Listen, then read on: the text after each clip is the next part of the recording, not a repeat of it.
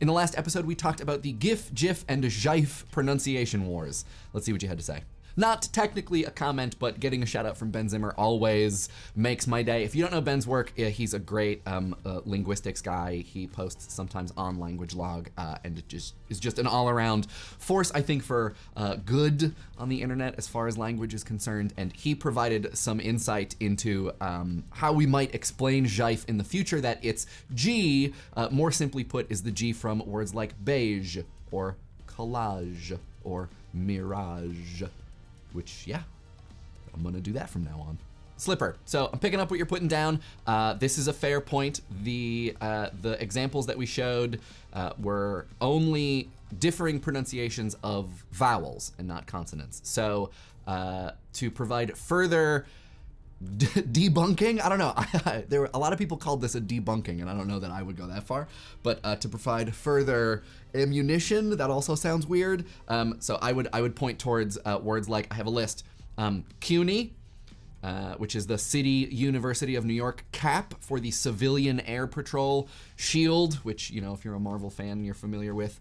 PHAT, P-H-A-T, and CHIPS, which I forget the exact what it's for, but it's the police force, as examples of words where the first consonant is not said the same way that it is in the word that comprises the acronym.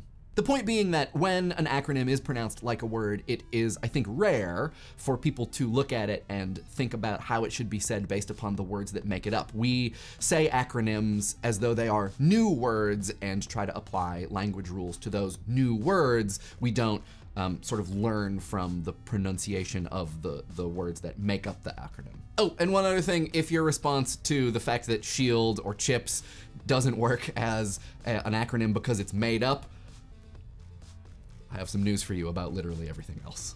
Matt MC1 and Andrea point out that there are, in fact, things that we probably do call GIFs, which are not technically GIFs, like the way that many images are displayed on Twitter or on Imager, which is a pronunciation thing we're gonna get to in a minute. And I think this is really interesting because there is no hesitance on my part to describe those things as animated GIFs, but, you know, technologically they are not. So the thing that I guess I predicted in the video was not a prediction, but a statement of the way things are, the current state of affairs. Amos 1988 talks about how a lot of the fight surrounding the GIF pronunciation debate might have to do with the fact that it's kind of a written first word, which I think is a very interesting idea, that it's something that we interact with more written and therefore sort of inside of our own minds than we say it to other people.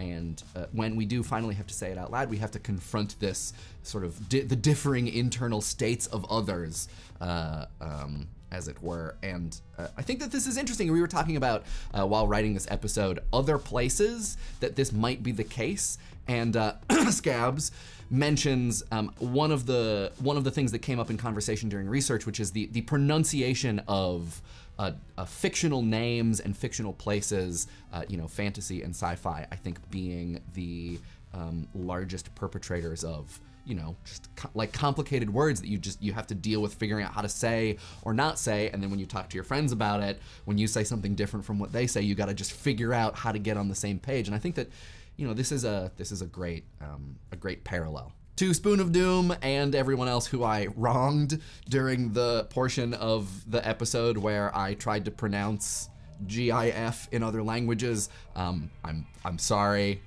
I will do penance.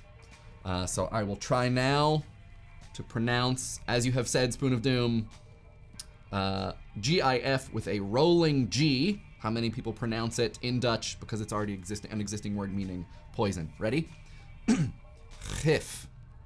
How did I do? I'm gonna do it again. GIF. Is that I think that's a rolling G. I'm sorry if it's not. Georg, or you could just do this.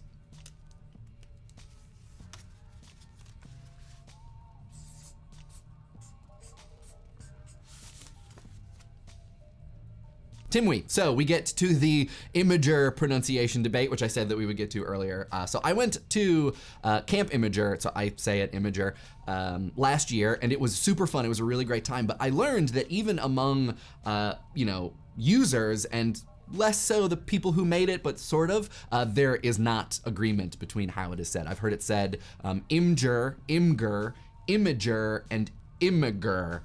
And so, you know, I think that actually it is a little bit of a model for the GIF, GIF, GIF debate, in that people will say it differently to each other, and because they know that they use the website and they like it and they're on the same page, there's no, or at least I didn't experience much turmoil. So, you know, we can hope to be like Imagurians or Imagurians or Imjurians or Imgurians. Farid, which is what Google Translate told us your name is. We can't read Cyrillic, so if that's 1,000 miles off, I'm very sorry. For my second round of penance, I'm gonna try to pronounce how you have described it, G-I-F-K-A. Gifika. That seems like that's totally wrong. Hold on, let me think about this for a second. Gifka? Gifka? That sounds slightly more Russian, but God. I'm sorry. Gifika. That seems wrong. That seems like, so he says don't smash the syllables together, but that's like an extra syllable. So it's like, Gifka. Is that all right? Is that close? Raine Vollor compares the argument around GIF pronunciation to the Oxford comma, which I think is a really interesting comparison, because I feel like the argument around the Oxford comma became more heated once more people started talking about the argument for the Oxford comma and started making like funny webcomics about why the Oxford comma is important. And so this makes me think that, you know, one of the explanations for the presence of the debate is the fact that it's like self-sustaining. The more you debate about it, the more you know what the other side would say, the more you know what the reasonings are, like we talked about, you know, what the different kinds of authorities are. And so it becomes a kind of self-sustaining conversation.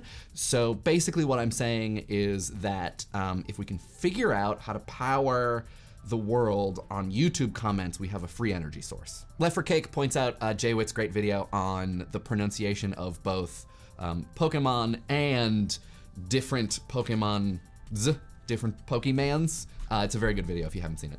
Riley Gilmartin makes several cases for why a certain pronunciation would be better, and gets into an area that we didn't talk about at all in the episode, which is the one that sort of feels nicest or sounds nicest. And I would be really curious to know how people feel about this, whether or not they think their preferred pronunciation literally sounds better or is, for whatever reason, easier to say. And of course, this is mostly directed towards, I think, English speakers, but I would love to hear from other language speakers as well. I, of course, am inclined to agree. I think GIF sounds great.